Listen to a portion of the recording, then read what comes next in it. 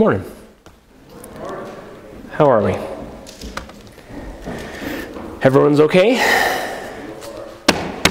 Well, it was, what was that? So far? Well, I'm preaching against slander and gossip, so I guess maybe somebody will be offended by that. We'll find out, including me. Anyways, good morning, good to see you, and we're looking forward to getting back into 1Peter here together. Was a good launch week. Thank you for all who came to Bible study. It's still open. We're learning about the Holy Spirit together. Lots of good questions being asked, and so come on down. Monday at 7 on Zoom. Come on, you can go on Zoom. You're in your pajamas. Some people were eating dinner. Some were laying in bed looking up at their phone, all with their camera off, but nonetheless, you can come and join us for that. And of course, drop-in was great. It had probably 30, 35 kids. And if you haven't seen how the drop-in has changed since last year, I highly recommend you drop in just to come see all the amazing changes that have been made. And thank you for those who are working so hard on that. All right, so let's pray, and we will hop into, if I even have a remote here, to chapter 2. And we're looking forward to seeing what God is going to do in our hearts and lives here together. Let's pray. Dear Heavenly Father, we thank you so very much for your word, and thank you for the word that's going to be read here this morning. Lord, we don't understand everything we read. Just like we learn in adult Sunday school, sometimes we need to not only hear it, but we need to have it explained as well. And so, Lord, I certainly need to grow in how I explain, but also in how I hear and how I understand. And so, thank you, God, for what you have for us here this morning. And I certainly ask, Holy Spirit, trusting that you are in us, trusting that each believer here has you living inside of them, that we are connected as the body of Christ because you live in us. And we thank you that you are willing to speak to us. And that's not even the question. The question is, are we willing to listen? And so just challenge us this morning and help us to be what we need to be for you. In Jesus' name, amen. So 1Peter, we've been talking about how we are, in many ways, pilgrims passing through foreign land, passing through enemy territory. And of course, we've talked about how this world is not our home. And there are things so we're not just waiting for the rapture, is what I'm trying to say. We're not just hunkering down and building a bomb bunker and waiting for his return. No, we are actually doing things here. There are character qualities we need to exhibit in our lives. And so today we're going to talk about hindrances and hunger. We're going to talk about the things in our lives that can hinder growth and the things that will encourage us to grow. And so we're just going to jump right in here. And as we usually do, is we're going to read a little, and then we're going to talk a little. Just like Ezra did in what we read in adult Sunday school, we're going to read, and then we're going to give the sense of it. Okay? And then we're going to apply it to our lives. That's thousands of years. That's how they've been doing it. So here, and again, I don't know why he names these sins first. I don't know if he knew what was going on in these churches, but I suspect since this is general Christian teaching, this is all stuff that we struggle with. So we'll talk about each one here in a minute. So here's what he says in verse 1. Therefore, laying aside all malice, all deceit, hypocrisy, envy, and all evil speaking. Okay, so laying those things aside, let's talk about each one.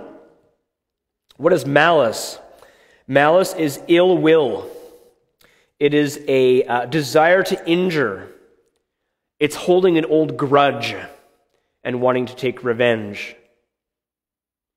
One author said this about malice. There are persons we can meet who are so spiteful as to cause pain the moment you come into contact with them. Their lips distill malice, and it seems the object of their life to inflict malignant wounds. You ever met a person like that? You meet them and they're just toxic. Yeah, they're full of malice. Well, he tells us to put away malice. Grudges and revenge have no place in the Christian's life. We are to leave vengeance to God, as he is the only one who is able to deal with other people's sins. Romans 12, of course, we covered that when we were in Romans. 17 to 19 is a good reminder for us, because again, naturally we want to take revenge. He says this, do not repay anyone evil for evil. Be careful to do what is right in the eyes of everyone. If it is possible, as far as it depends on you, live at peace with everyone. Do not take revenge, my dear friends, but leave room for God's wrath. For it is written, it is mine to avenge. I will repay, says the Lord. So as we said in Romans, is when we actually take revenge on people, we're taking something away from God that is rightfully his, which is vengeance against sin. Now, let's think about our own lives here. You might look in the mirror and you might not think of yourself as a very angry person. And maybe you feel as you contemplate in your own heart that you have no malice in you. But, let me say this. It seems like there are some of us, and maybe all of us at times, who have found a way to cloak maliciousness in the veil of religion. Sadly, in my experience, I've found that some of the most religious of people are also some of the most malicious. Maybe you know people who have mastered the act of punishing others with whom they disagree or with whom they feel has wronged them. Of course, as we've said, usually I've said this in the past, people who are hurt go on to hurt others, right? And so whether it's outright vindictive grudges or simply attacking others out of our past hurt, both of those are wrong. And I would say for sure malice gets in the way of growth in our lives. Spurgeon said this, sin needs quenching in the Savior's blood, not concealing under the garb of religion. Okay, malice, deceit as well, he tells us to put away. Deceit or guile, some versions will say guile, really it's dishonesty. It's not being trustworthy. It's someone who is insincere. And so it's important here as well, he says, all deceit. So not just in the big ways, but in the small ways, we are to not be deceitful. Right? And so it isn't good enough that we defraud or rip people off a little bit less. It's that we don't do any of that at all. He mentions here as well hypocrisy. Hypocrisy was a problem 2,000 years ago. So it's nothing new. Right? The word hypocrite, of course, comes up from that word really literally meaning a stage actor. It's somebody who is fake. It's somebody who would put on different masks on stage and play different characters. So to be a hypocrite means that you claim to be one thing and you are in reality something else entirely. That you can pretend and put on a good show, but that what you present to others is not who you really are. That's what a hypocrite is. And this is important to note as well. People aren't hypocrites by accident. A hypocrite is someone who intends to deceive. This is something that a person does willingly and knowingly, and it is often done for their own personal benefit and gain. On the contrary, Christians should be genuine with each other, right? We don't need to look perfect to be a part of a church. We can be ourselves and admit with everybody else in the room that I need a Savior. Amen? That it's actually okay to not be okay. Okay? But again, hypocrisy is a problem, I think, in many people's lives. Envy is a sin that is much deeper and darker than it appears. One author, maybe overly dramatically, but I think correctly, says this about envy. Envy deforms our natures. It makes a man suspicious, malicious, contentious. It makes us to provoke, backbite, and practice evil against our neighbors. It's in our jealousy of good things happening to other people while feeling sorry for ourselves and the lives we have that envy can become so destructive. It can literally eat away at the life and the soul of a person. And so again, don't compare yourself with others. This person has this and I don't. It doesn't matter. This is the lot God has given you in your life. Be content with that. Okay? Thankfulness is actually a very good antidote for envy, understanding and having perspective. He mentions here as well slander. Slander. So gossip in the church is one thing, talking about people when they're not in the room. Gossip is actually one of the evils listed in Romans 1 that sends people to hell, so it's actually a very serious sin. But slander is actually far worse, because slander is far worse because it isn't just talking about others behind their back, it's actually attacking a person's character and reputation. Okay, and it's interesting, again, because many of these words we've read in verse 1 are connected. The person who decides to slander someone has malice in their heart, or deceit, or we speak evil of those whom we're jealous of. So this is kind of a big ball of ugly sin. It's all kind of combined. Okay? One author said this, or maybe I'll say this, Slander is one of those things we can cloak in a religious garb to make it sound a bit less evil. And so instead of criticizing somebody, you can walk up and say, I have a concern, but it's really a criticism. Or you're at a prayer meeting and the person isn't there and you say, I have a concern for this person. Well, actually, you just want to gossip about what you heard. Okay? One author said this: there are many ways of speaking evil of others. Oh man, this is so true. You may insinuate doubts as to their piety. Man, you may ask questions about them, which will lead others to ask questions still more significant. And it is an easy thing to blast the character of another, while it is a very difficult thing. It is a very difficult thing to repair the injury. How long does it take to tear somebody down? How long does it take to build them back up? Maybe you never will. That's the danger of slander. Ephesians 4:29, let no unwholesome word proceed from your mouth, but only such a word as is good for edification, according to the need of the moment, so that it will give grace to those who hear. Augustine said this about all these things. He said, malice delights in another's hurt. Envy pines at another's good. Deceit imparts duplicity to the heart. Hypocrisy or flattery imparts duplicity to the tongue. Evil speakings wound the character of another. So those are some things that can hinder us. What are some things that we can do to grow? Here's what he says in verse 2 and 3. As newborn babes, desire the pure milk of the word, that you may grow thereby, if indeed you have tasted that the Lord is gracious. So all normal babies are hungry for milk. New moms, new dads, babies hungry for their milk, what do they tell you? Nothing? They're quite loud. They tell you they're hungry. It's like, okay. Or when you're changing the diaper, they're doing the Olympic spin. Right? Oh, man. And we're still experiencing that with our baby. Okay? But here's the question. If there's a baby that isn't hungry for milk, there's something wrong. And there's actually some cases where babies actually aren't hungry for milk. There's something seriously wrong with them. Okay? And so what we would say here is that if we are Christians, if we are babes in Christ or even mature in Christ, if we have no desire for the word, what's wrong with us? And it's interesting here, this word for desire is very strong. Desiring the milk of the word. It is used for man's deepest longing for God. As the tear pants for water, so my soul pants for you, O God.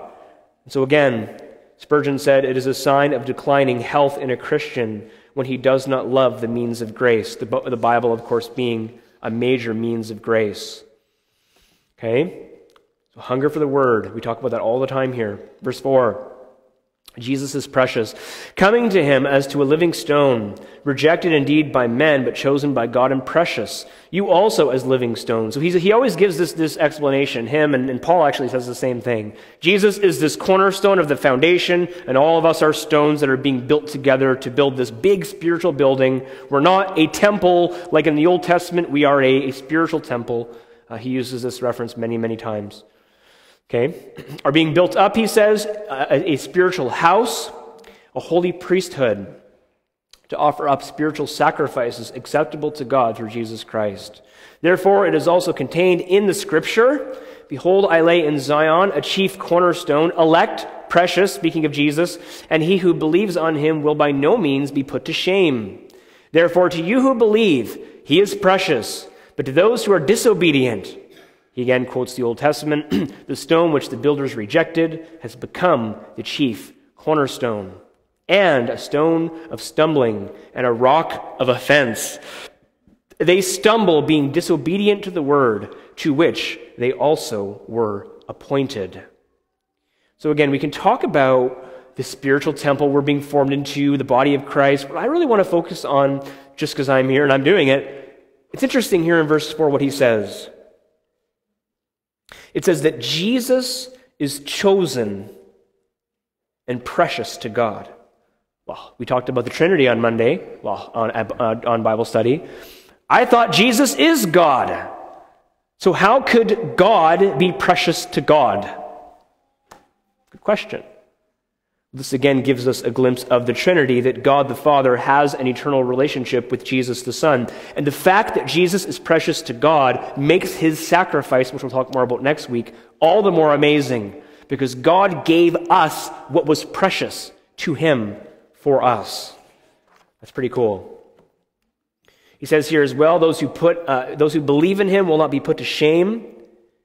Right? And so the world definitely puts us to shame. Luckily, God says he will not put us to shame. And that's whose opinion matters the most. As well, here we're challenged and we're told that Jesus is precious to those who believe in him.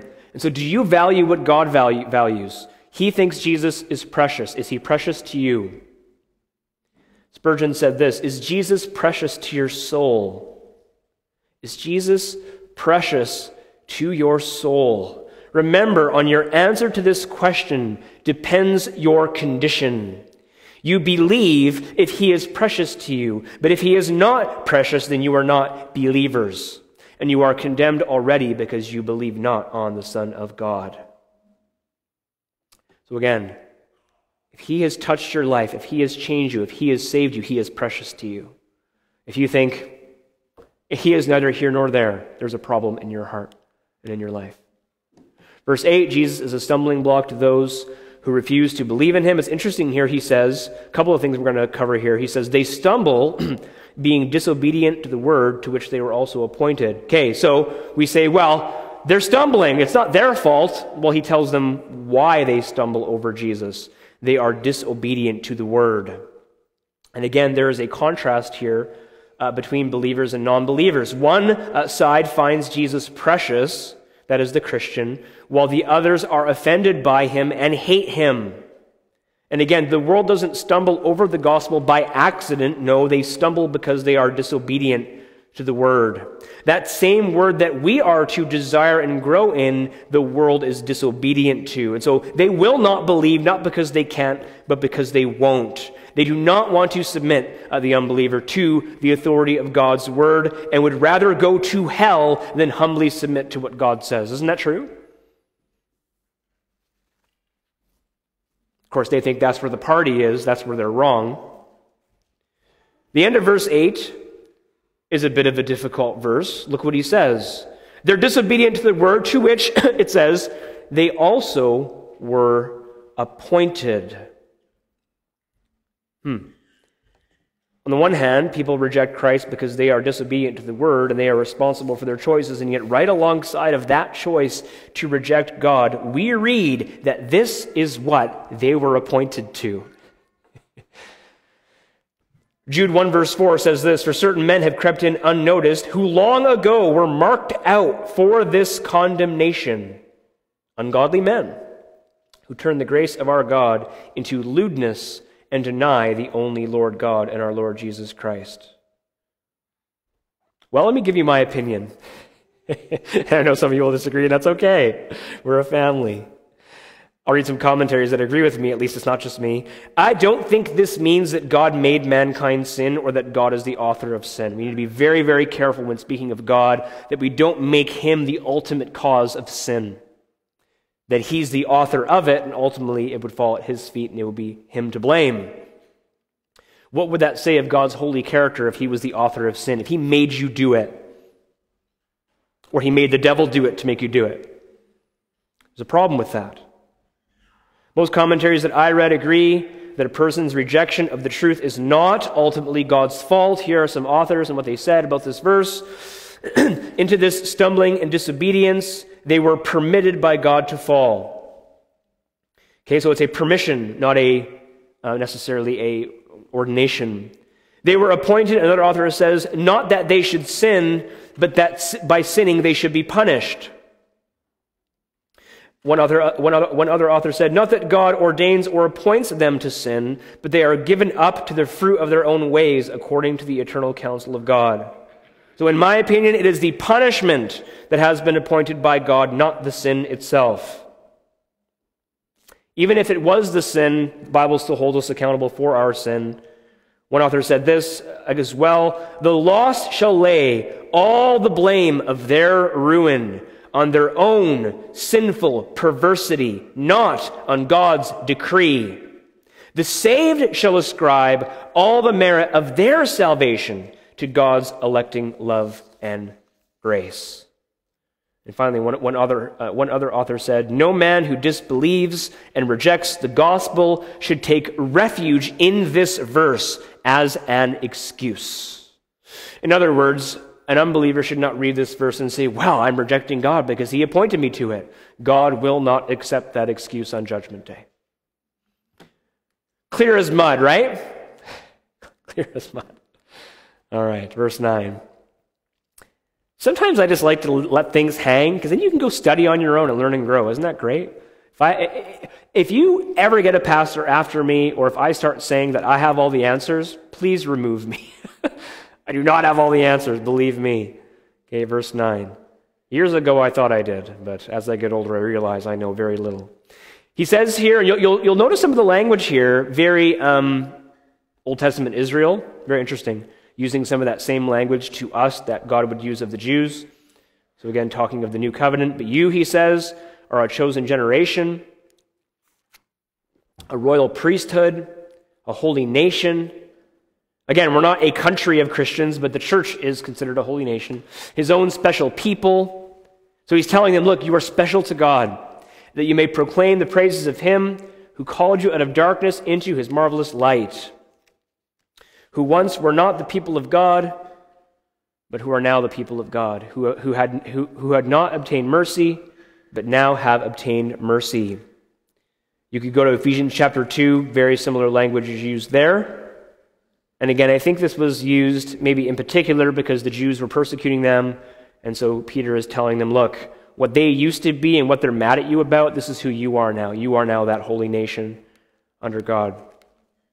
Verse 11, beloved, he says, I beg you, he says, and I beg you as well, as sojourners and pilgrims, abstain from fleshly lusts, which war against the soul, having your conduct honorable among the Gentiles, that when they speak, and Gentiles speaks of just the unbelieving world in general. I don't think that means that this audience is only Jews. I think it's, again, just speaking of the outsiders, the non-Christians.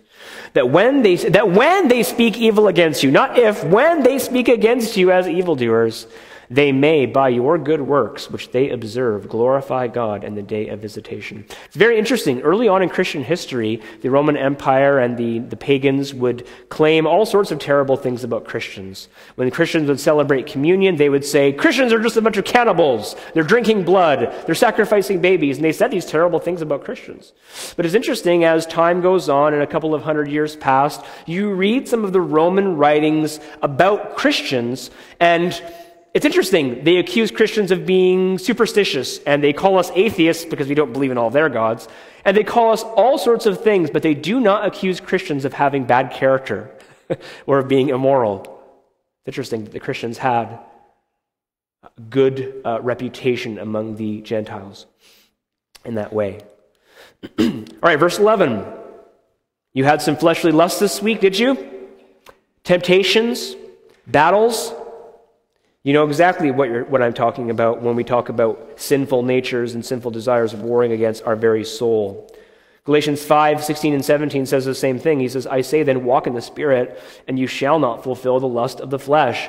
For the flesh lusts against the Spirit, and the Spirit against the flesh. And these are contrary to one another. That literally means permanently entrenched in battle with one another. There's two ditches, and they're there, and they're shooting back and forth. It's a battle that isn't going to end till we die, which sucks, but it is what it is. He says, so that you do not do the things that you wish. So when we sin, we're not doing what we want.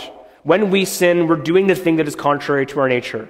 But that battle, Galatians says, and we're told here as well, is a war inside of us. Anybody have that war this week in themselves? Just me? Blaine and me? Blaine and I, proper grammar, right? So the new creature is who we really are. The flesh is who we used to be, but both exist inside of us at the same time. And you think, well, God, it would have been nice if you would have just sucked out that flesh and given me just only a new nature. Yeah, but we wouldn't really be dependent on him each day if we didn't have a flesh, would we? I wonder if that's a reason why.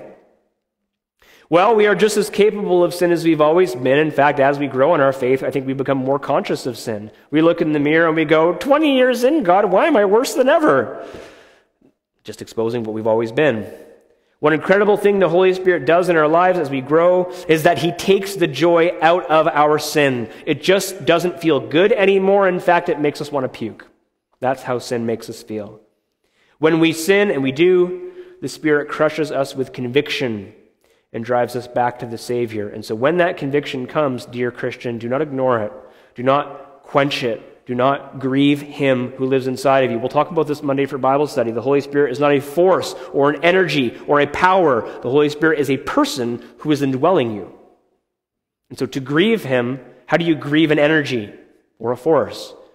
When we sin, we break the heart of the one who's living inside of us. That person of the Trinity who is represented as a dove at the baptism of Jesus. As well, in verse 12, he says, our honorable conduct in the world will glorify God. They will speak bad of us. I remember years ago, I'm not sure if I should even share this, but years ago, I was working at McDonald's, and of course, I'm a Christian guy. I'm single. I'm waiting for marriage for all the marital stuff. One guy started saying rumors of me that I was, sleeping with somebody else at the work, and and people looked at him and they're like, Kevin would never do that. And it was funny almost, because I had a reputation that was hopefully good. You could nail me for some things, but you couldn't nail me for that. And so our honorable conduct in the world should shut their mouths when they say bad things about us, okay? A bit of a weird story, but that's working with a bunch of teenagers, okay? Back in the day. Let's do some application. I feel like I say this every week, but I'll say it again. Our sin must die, or everything else around us will. The sins mentioned in verse 1 are not only destructive for us and our marriages and our families, they are destructive, maybe even especially for the church family. And it's hard to think of sins like malice and deceit and slander even being a part of the Christian church, and yet obviously they are. Sin is deceptive and cunning and stealthy and incredibly dangerous, and any of us are able to fall into it at any time. Many folks stuck with these kinds of sinful attitudes might even mean well or seem to mean well, but the road to hell is paved with good intentions. The reality of sin is that it must be killed in our lives, or it will end up killing everyone and everything else around us. Okay? Jesus uses that very harsh language. If your right hand causes you to sin, what do you do for it? You cut it off and throw it from you. Why? It's better to go to heaven with only one hand than to go to hell with your whole body. So Jesus tells us to take sin very, very seriously. Paul in Galatians, he refers to sin as a bit of yeast that works its way through the dough. And so it's just a little bit of sin, but if it's not dealt with, it grows and gets more and more ugly, becomes a monster. And so if sin is left undealt with in your life or in the church, it will grow and it will be like a cancer that will spread. Sin has to be eradicated in the church. And so maybe you're convicted of malice or deceit or hypocrisy or envy or slander. Whatever those things are in your life, they have to die. You have to put them to death. You have to put them to death. And here's the thing. We wrongly assume it's the big sins that wreck churches. It's actually the small sins that wreck churches. Things like gossip. Okay? We must crave the milk of the Word and grow in our faith. So sin is a hindrance. The Word of God will help us to grow. Let's talk about that. Hunger for the Word. 3 points. You read your Bible. If you're just like, I don't read my Bible and I have no plan to, then you can just go do something else for the next 5 minutes. This isn't for you. But if you are hungry and willing to read, here's some tips maybe for you to help you grow. Number 1, the Word must be taken into the soul by hearing and reading. So we actually have to read it. We have to hear it. It could be preaching. It could be our audio Bible. It can be reading it ourselves. Okay?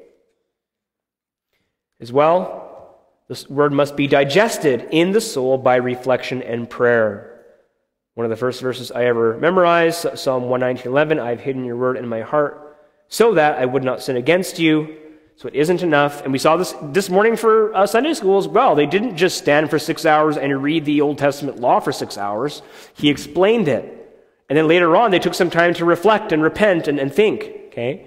And so the Word, maybe you read your chapter a day. That's great. But how did you stop to think about it and reflect and meditate in the biblical sense? And finally, this is very important, the word must be incorporated in the soul by holy activities and habits. Okay?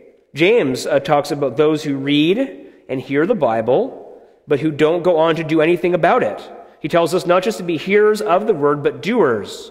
This is why sitting under preaching is so dangerous for all of us, because if we hear it and don't do anything, we're in danger. God is going to hold us accountable for what we know. It'd be better for us to not know, 2 Peter is going to tell us, than to know and not do anything about it. In fact, James has this amazing picture. It's so simple, but he says a person who hears the word and doesn't do anything about it is like a person who looks in the mirror and then looks away and immediately forgets what they look like. And you think, that's strange. Why would anybody do that? How is that even possible? Exactly. How could we hear the word of God and not change and not respond? Okay? And finally, I'll ask you the question, is Jesus your treasure? We're told here in this passage that Jesus is precious to God and to those who believe in him. And so here's a question for us to ponder. If a person is consumed by the sins of malice and slander and so forth, is that person viewing and treating Jesus as the precious treasure that he actually is? Can a person both tear others down and at the same time also treasure Jesus for who he really is to them? I don't think it's possible. Okay, Matthew 6:19-21, Jesus said, "Don't store up for yourselves treasures on earth where moths and vermin destroy, where thieves break in and steal, but store up for yourselves treasure in heaven, where moths and vermin do not destroy, and where thieves do not break in and steal." Look what he says in verse 21. Such a timeless verse. "For where your treasure is," what's precious to you, "there your heart will be also." And so if our hearts are full of anger and bitterness and hurt and spite and revenge and ill will towards others, we are giving evidence of what our treasure is, and it's not Jesus. See, you and I can claim as much as we want that Jesus is our treasure, but the reality of what we deem precious and valuable is where our heart is. Jesus says elsewhere, out of the abundance of the heart, the mouth speaks. We're always told in our culture, you can't judge a book by its cover. Indeed you can. Out of the abundance of the heart, the mouth speaks. And if it's speaking vile things and slander and gossip and tearing people down, what in the world is in your heart? Maybe that's scary. If all your mouth does is tear down others, it tells us a lot about what's inside of your heart. And so what do you treasure? What do you deem valuable and worthy of your time and attention? What is precious to you? If you say, I have no time to read the Bible, you are showing by those words, by that action, you do not view the Bible as precious to you, and thus knowledge of Jesus as well. The evidence is in where your heart resides and what comes out of your heart. And know that if anything else other than Jesus, whether person, place, or thing, replaces him as what's precious to you, that thing, that person, that place, it will someday be nothing more than dust in light of eternity.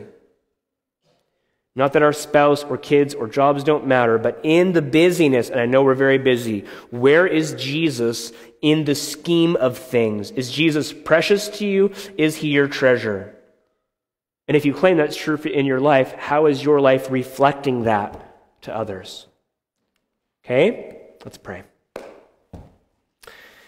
Thank you, dear God, for your word and for how you've challenged us here this morning. We certainly look at the many things we treasure in this world, things that are temporary, things that ultimately don't really matter. We find so little time, God, for you. And we may say with our lips, Jesus, that you are precious to us, that we treasure you, and yet by our actions, by our thoughts, even by our words and how we speak about others, we prove just how far we have to go in our growth and in our faith. And so, Lord, if there are ways we had to be convicted this morning, I pray, Spirit, that you would convict them. If there's areas we have to repent here this morning, I pray that we would. For those who need encouragement here this morning, maybe they're just hanging on by a thread this week. I pray for you to come and encourage them this morning and even this afternoon and this evening. I pray that you would give us the strength we need, God, to be able to serve you this week in whatever way you've asked us to serve you. We know there are moms that have to stay home with fussy babies. There are men who have to work really hard during harvest time.